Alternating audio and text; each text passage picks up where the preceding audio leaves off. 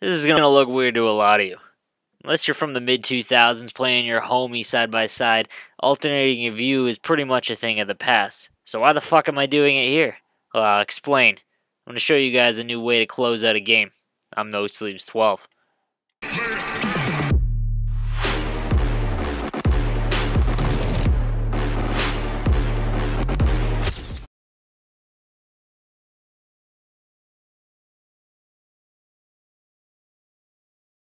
Alright guys, I'm No Sleeves 12, and this is the Hut free-to-play Division 4 games, as well as how to close out games in the third period. So today I want to take a second. You might have noticed something a little bit after my intro. I am now sponsored by golda.com. So just a quick second, I have to mention them. If you ever want to buy currency for Hut or any other game, really any other sports game as well as other MMOs, be sure to visit golda.com. Any experience I've had with them has been great. If you use promo code SLEEVELESS, you'll save 3% off of your purchases from them. So I do got to give them a bit of a shout out. If you guys have any experience, good or bad, let me know in the comments. I am a little bit newer to them, but so far they've been great. And so let's get to the games.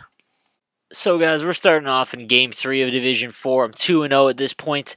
We're going to get on the board quick here. I mentioned in some of my other how to score videos, when you're a right-handed shot coming down the right wing, you don't have any of those against the grain options. An amazing goal is to just fire it low side off the pads. It's hard to aim, but you have to aim down at his pads essentially, and you're going to have that streaking winger or centerman go right into the net, and that puts me up 1-0. So we're up in the second period now. I don't play the draw very well. He outsmarts me on this, and he wins it back to his far side defenseman.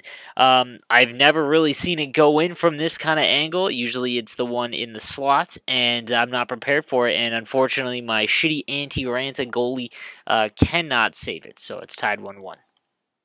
So I want to show you this first part of the clip because it's a great way to how to play the rush. Never be aggressive on the rush when you're controlling your defenseman. So I intercept the puck, and then on the rush back up the ice, I know that everyone thinks you're gonna go into the middle. So just move slightly and then go back out. 99% of the time they're gonna bite on it here, guys. This is just outthinking your opponent. You know they've played 100,000 games, just like you have. They know the tendencies that almost every player does. You just got to play into them. Launch sequence activated.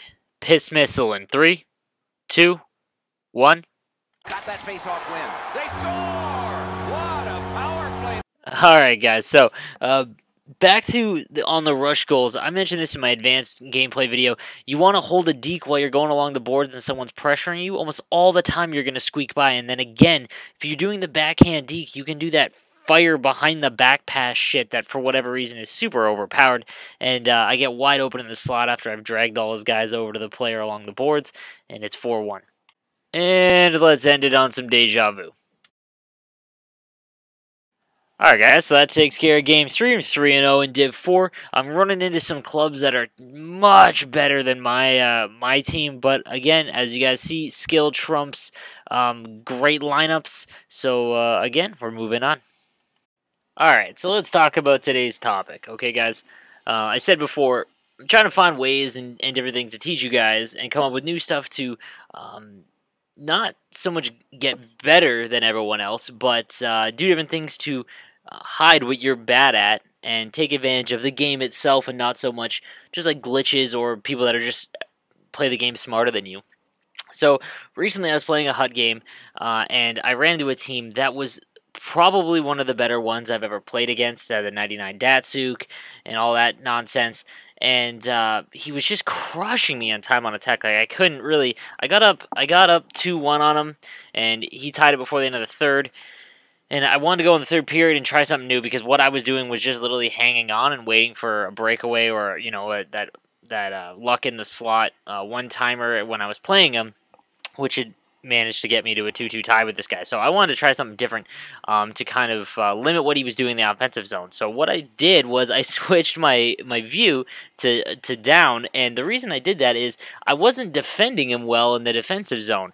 And what you guys are going to realize now, it's a little awkward when you first start doing it. I myself literally haven't played going down since a tournament I did in I did a pro gaming tournament in person, and because EA doesn't have where you each person can get their own screen, so you're both going up, you had to play down in that. Or when you play your buddies, it's the same kind of thing. But because everything's online now, you don't really do that. So I played going down, and it wasn't as hard as I thought. One thing I do need to mention, if you do this, or when you try it, make sure you put camera relative on the controls section. Make sure you make so that you don't, it changes the way you shoot, so that when you do a wind up for a slap shot, it's not the same as if you were going up. Make sure it says camera relative. Now, anyways, so in this, you're going to see that when he gets in the offensive zone, it's like I'm looking, like you know what to recognize. Playing defense is hard because if you're not good at it, and you're struggling stopping stuff, or they're cycling really easy. Think of it, they're doing the same thing that you're doing in the offensive zone. So when you switch to going down, you can see and you know what's open because you're looking for it when you're in the offensive zone normally, right? So I'm playing this guy, and I have a much better third period against him. He could not really successfully get around and do what he was doing in the first two periods, and a lot of it was attributed to I could see what was open, essentially much easier because when you're going up, these are the things that you look for.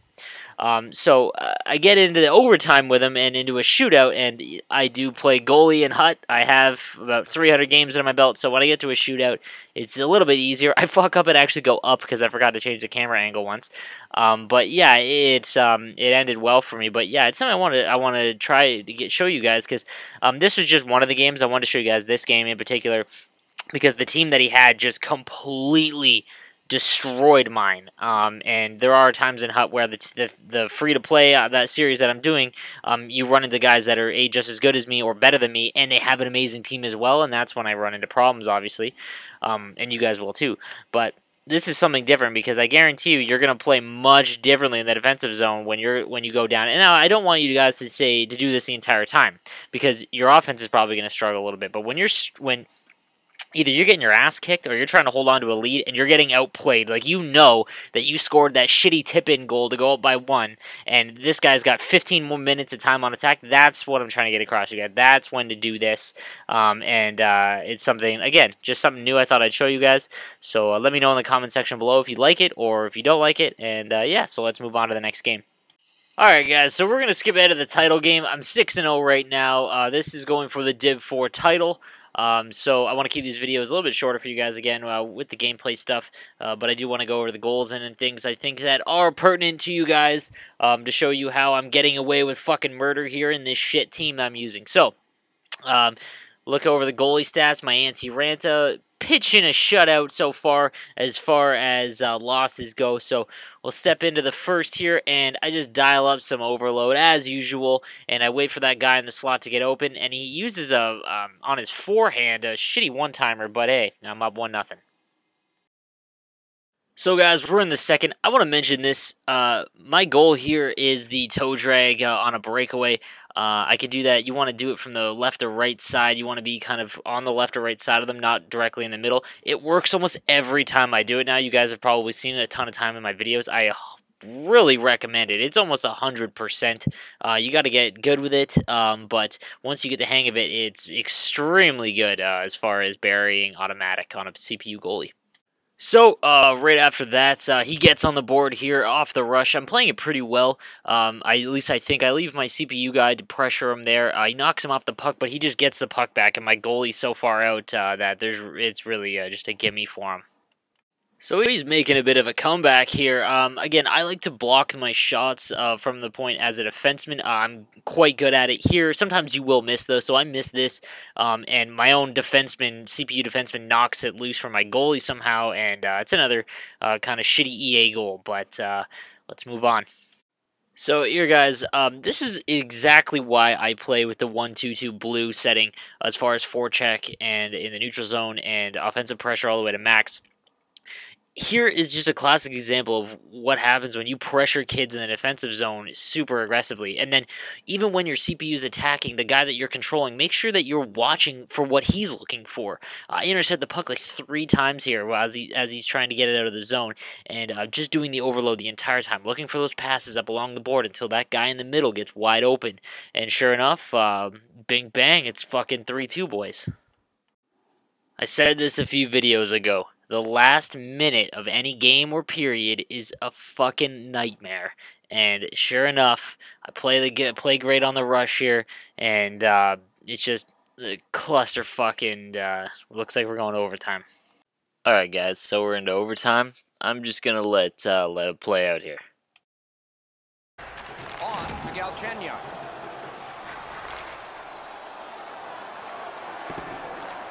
And it's driven away again. In the defensive zone, pressing on. And the puck goes to Alex Galchenyuk, former player for the Sarnia Sting. To Gabriel. 2 sticks together, they cancel. Great score! And the overtime is finished. All right, guys. So that does it for Div 4. Again, please let me know how it goes with trying the going down view when you're up or trying to lock down a lead. Let me know if it works for you guys, or if it doesn't, or if you've already tried it and you've had success, or you haven't had success with it. Also, again, I am now sponsored by Golda.com. I'll leave their picture up here so you can see their site and whatnot. Let me know if you do decide to order from them. If there's any problems, or if you have a good review or a bad review, just let me know. And make sure you follow me on Twitter at No Sleeves Gaming, and on Twitch, www.twitch.tv/No Sleeves 12. I do giveaways every week, and yeah, guys. So again, stay average.